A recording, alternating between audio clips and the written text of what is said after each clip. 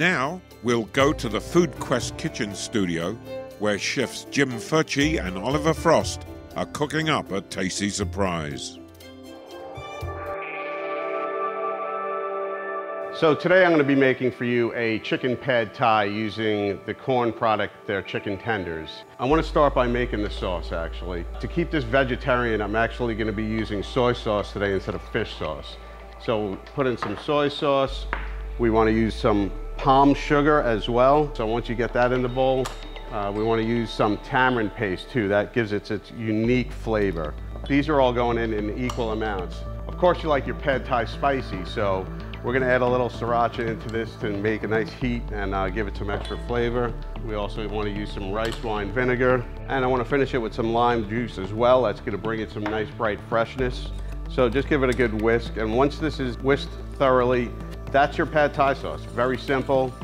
Once that's done, you want to go over to your stove and get your wok nice and hot, and we're going to take vegetable oil and put in about 2 tablespoons of vegetable oil.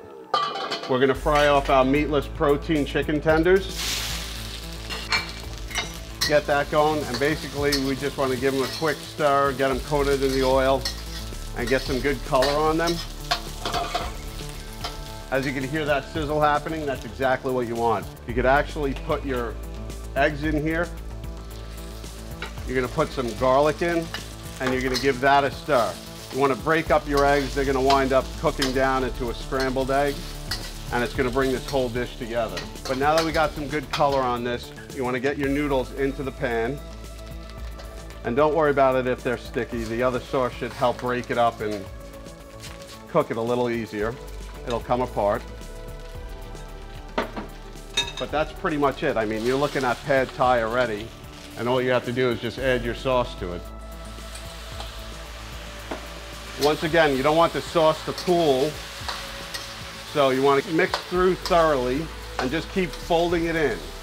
Now, the good thing about this meatless protein is it'll absorb any flavor you give it. So as you can see, we're starting to get some nice color in here, and this dish is almost complete. It's going to have the right amount of spice and acidity.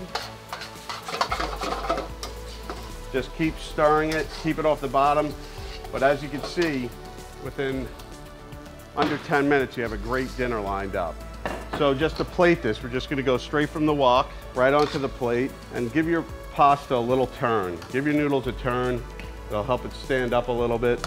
And then quickly finish it with just some bean sprouts on top, a little more scallion just throughout the plate, and you can finish it with chopped peanut as well.